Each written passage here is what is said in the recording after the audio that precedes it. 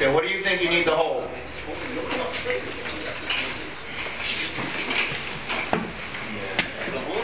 There you go.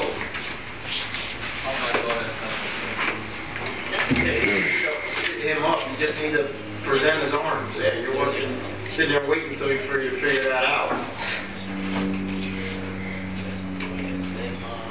Okay, get them past the elbows. Tighten that knot as much as you can tighten it.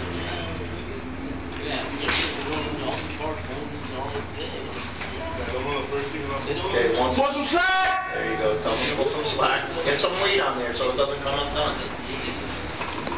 Tell them to pull that slack. More, tell them. Pull! Hey! Okay, tell them to grab the second one! You do it. How do you do this one? Okay, you make sure, if you see them slacking, you see how it's starting to slack? Yes, sir. Pull! Your knot's going to come undone. Your knot comes undone if they let loose.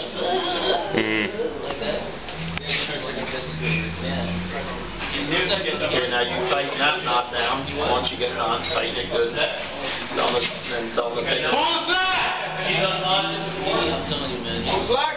Pull slack!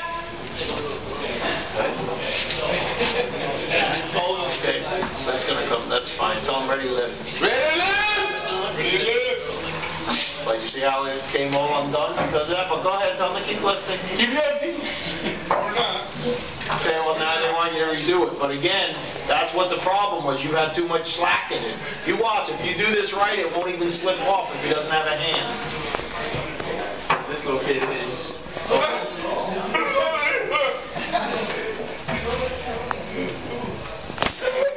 With this. Look good. Never mind.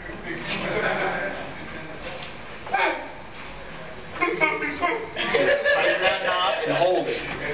Tighten it. Okay, now tell them to pull up slack and keep. Pull up slack! Hold it like that. Tell them to keep pulling. Tell them to keep pulling. Keep pulling! Okay, tell them lift. Lift! Lift! See, if you put tension on it, it's not going to come undone even though he has no hand. Okay, undo it.